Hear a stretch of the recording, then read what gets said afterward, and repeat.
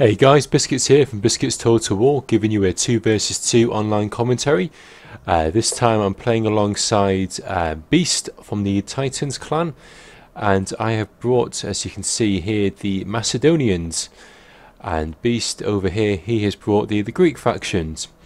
So the plan was we're going to do a bit of practice using Pikes, and we're going to fight against two Roman factions here. So we've got the Senate and we've got the Scipii here. Now on paper, the Romans should be able to beat the Pike factions, but if you use the Pikes correctly, if played well, and if you can try and capitalise on the opposition's mistakes, hopefully sometimes you can bring home a victory. So what I've brought today, I've brought 6 companion cav, 3 Cretans, and then 11 roll Pikes. Now I made a bit of a blunder here when I was doing my formation. One of my roll Pikes I should have actually stuck in the front as a peeler screen. I must have been talking to Beast at the time whilst I was doing my formation, and it totally slipped my mind, because one of the Pikes that I've got no upgrades, and that was going to act as my peeler screen, but I've stupidly put them somewhere. I think I've put them here. Yeah, my peeler screen Pike unit was this one. It should be at the front, but hey, you make mistakes, my mistake.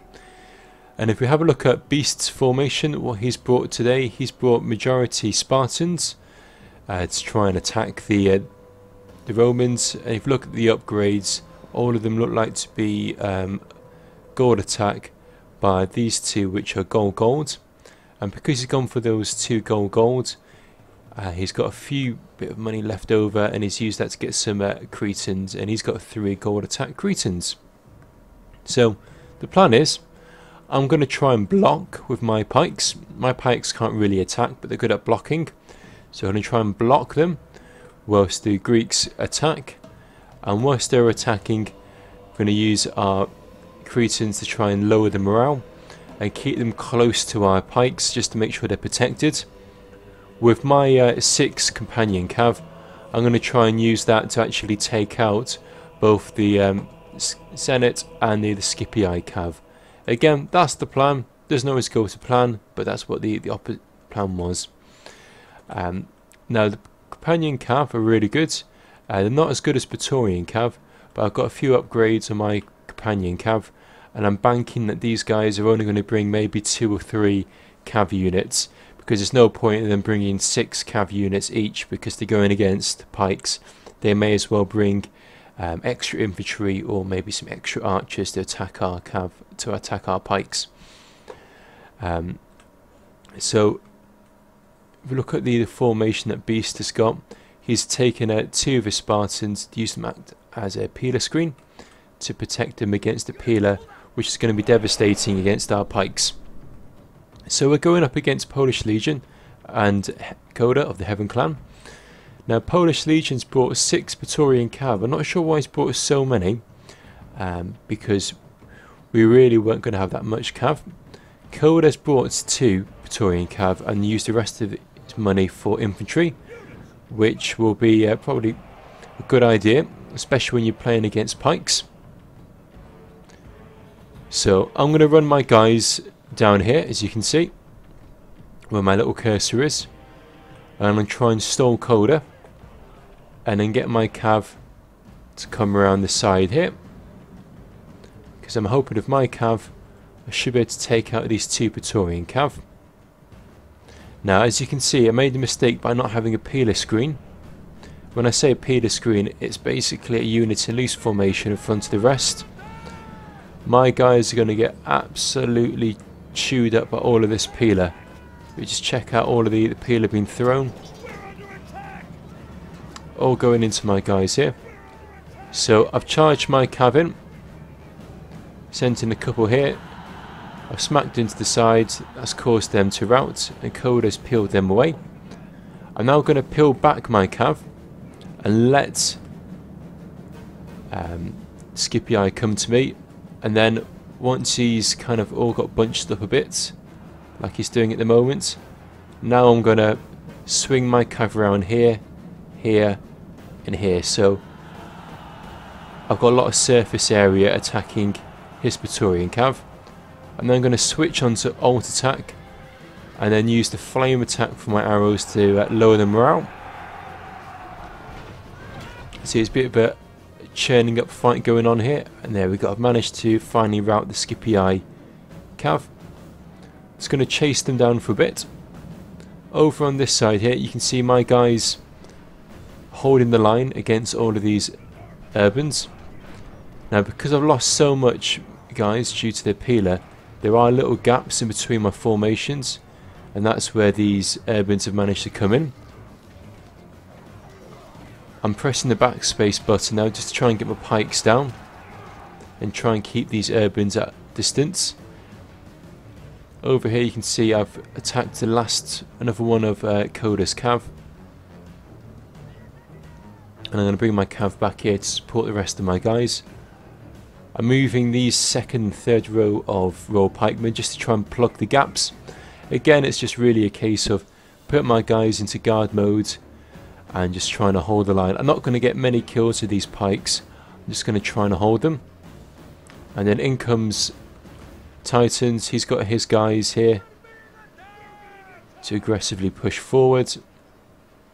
I'm going to get these two pikes which are here and probably swing them around this flank. So it looks like we've pretty much diluted, taken out most of the opposition's cav. Koda's going to come in and try and charge down one of my Cretans, which is okay. He's going to chase my Cretans down, and as he chases them down, he's going to get shot by these archers.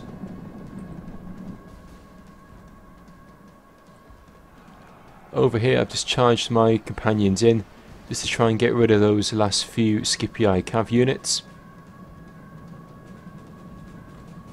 So he's charging towards me. Now I'm going to turn my guys around, hopefully in a second, and get those. In the meantime, I've charged in two of my companion cavs just to try and free up this little flank here. What I should really do is get these guys around here as soon as possible. But what I should have done, I should have pulled them back and then run them around here, rather than just clicking to go over there, because these guys are going to try and run through all of these opposition. There we go. As you can see, he's contemplating and trying to flank around the side here. So I'm going to pull back my cav, and these guys are going to get into a nice little L shape here. Now this is a bit of a duff move by myself. I've charged my cav in. I've charged them in here, but it's quite a risky thing to do that because I've got all of these units all around me. They're all falling, chucking peeler, and as you can see, some of my units have actually routed. So they've run off. A bit of a silly move on my behalf there. In the meantime, Beast is pushing forward. If I can see, where is he pushing forward? Here we go. He's pushing forward here with his pikes, with his general, and he should be able to slowly just munch his way through these units here. And it looks like we've now finally taken out all of the cav on the opposition, so we now have flexibility to run our archers around the back here and shoot the backs of all these urbans. I've pulled my cav here. Now what I have noticed is that my general and Beast's general is over this side, but Polish's general is over on this side on his own. So hopefully what I can do a hammer and anvil at some stage to try and rout this general, but before I do that hammer and anvil, I need to wait for this general to actually push forward and get snagged up on these pikes. So I'm going to send my cav in here just to try and free up these little Royal Pikes. As you can see, they're about to come in here, and that should cause a little rout. There we go. And I'm going to try and pull them back. I was getting a bit worried about this flank here, that they might be able to break through the gap between these two Royal Pikes. So I'm going to pull back my cav. And again, if we look over here, it looks like PolishLegion is now starting to engage his infantry. So now that he started to engage his infantry, that's really my cue now to move my cav over onto this side, because if I get my cav over here and do a little charge, it should cause a lot of damage, because all of these infantry units are now engaged on these pikes.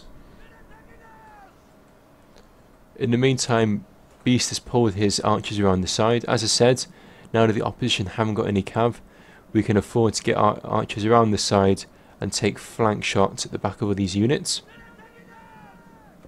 And he switched to flame mode, which is going to be lowering the morale to all of these units. And now swinging my cav here. Now if you look at the numbers, one's got 7, one's got 7, 3 and 9. So 3, 7, 9. I've only got a few little cav units left. They are very tired, so they're going to be quite low. I'm just going to wait there for about literally 2 moments, get into a formation, and then any time now I'm going to charge in. Here we go. So I'm charging in, aiming for the general units here. So that's going to come charging straight in, and that's going to cause 1, 2, 3 units here to rout. The general unit's still there, but the devastation has been done. The damage has been done. So now that these Spartans can now turn around and face these urbans here. I'll charge in my cav here. At this stage now, my numbers are really down, really depleted, down to 4, 2. So I'm just going to charge them out, get them away. And their companion cav are pretty much, there's nothing much they can really do. But at this stage we've won the battle. We've won this little flank fight here. We won this flank fight here. There's a few units in the centre, and now we can just literally surround and kill them all really. And whilst this is going on, the archers, they're just shooting at these stragglers that are running off the battlefield. My companion cav, well, I'm down to now 4 horses, so they're just going to probably get a couple of kills, kill these units here, but they're out. And now it's just a case of finishing off Koda's general. He's, where is he? He's around here somewhere. But he's now dead, and now he's going to start to rout probably any time now. There we go, he's dead. So that's it guys, that's a little 2 versus 2 showing you Pikes versus Romans, and it can be done. Well played to Beast, Beast played really well. Well done to Koda and well done to PolishLegion. I think they might have done better if they brought less cav, and maybe they brought some archers to try and attack my companion cav. But it was really well played on everybody's behalf there. I've gotten about 1,000 kills. The majority of my kills are from my companion cav. I got a lot of casualties with my pikes. My pikes are just absolutely cut to death with all of those peeler. So I hope you guys enjoy that. Something new, something different compared to Rome versus Rome or 4 versus 4. Shows you the team play and how that can really be beneficial if you really work together. So guys, let me know what you think. If you like the video, leave a little thumbs up. Please leave a comment. Always love to hear what you say, what you're thinking even. And if you haven't checked out some of my earlier videos, please go down and check out some of the other videos. I've got tactics and tips, I've got tutorial videos, and a little campaign that's about to come to an end. So this is Biscuits signing off, wishing you all the best, and thanks so much for your time. Bye now.